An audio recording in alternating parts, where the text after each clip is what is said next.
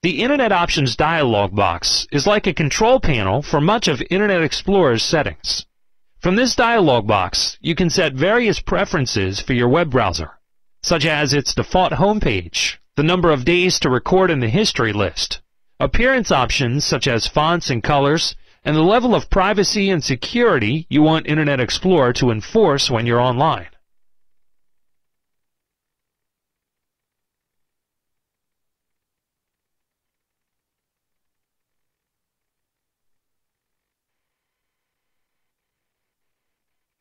In addition, you can clear your browsing history using the Internet Options dialog box.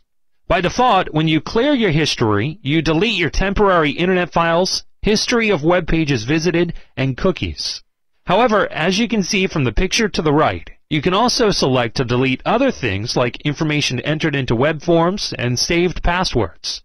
You can also uncheck any of the options that are selected by default.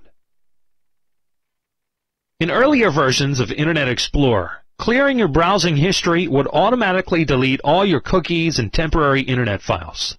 However, now with Internet Explorer 8, you can elect to save the cookies and temporary files for the website saved to your favorites folder. This preserves your data on your favorite sites, which means they will load faster.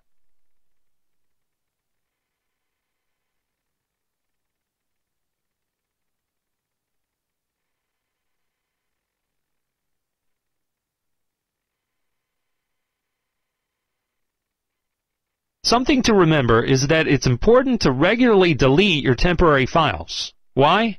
Anyone with access to your computer will be able to see the sites you visited if you don't delete your temporary files. Also, as more and more files are saved, they will take up more space on your computer and may decrease your computer's efficiency. You want to customize Internet Explorer to better suit the way you will use it. You'll use the Internet Options dialog box to change your default homepage and delete your temporary Internet files, cookies, and browsing history.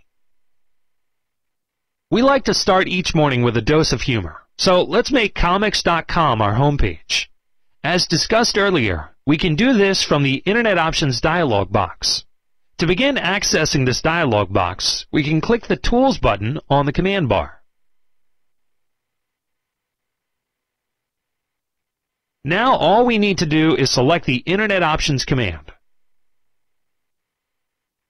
We've opened the Internet Options dialog box and can see that it consists of 7 tabs that cover a range of categories.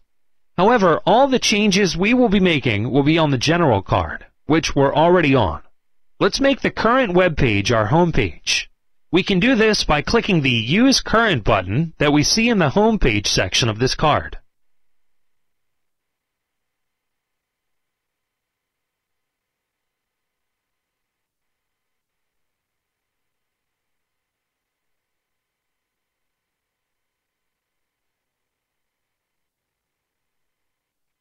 Notice that the URL in the Home Page text box changed to reflect the current web page. This setting will be confirmed once we close the dialog box. We have more changes to make though. For one, we should delete our temporary Internet files, as the folder that contains them can get pretty big if it's not cleaned out regularly. We also want to delete our browsing history and cookies. All 3 of these actions can be taken care of by clicking the Delete button in the Browsing History section. Here we can see all the different options for clearing our browsing history, as discussed earlier. The 3 items we want to delete, temporary files, cookies, and history of visited pages, are already selected by default. In addition, notice that the option to preserve the cookies and temporary files for our favorites is selected. This is exactly what we want, so all we need to do now is click the Delete button and our browsing history will be cleared. We've cleared our browsing history and have returned to the General card. Now that we've done all that we need to do here, let's apply all of our changes by closing the Internet Options dialog box. In order to see if our home page changed successfully, we'll need to go to another web page and then return home. Let's use one of our saved favorites on the Favorites bar to quickly jump to a web page. Now that we've moved to another web page, let's see if clicking the Home button takes us to our new home page. We can use the Home button, which looks like a house and is located on the command bar, to do this.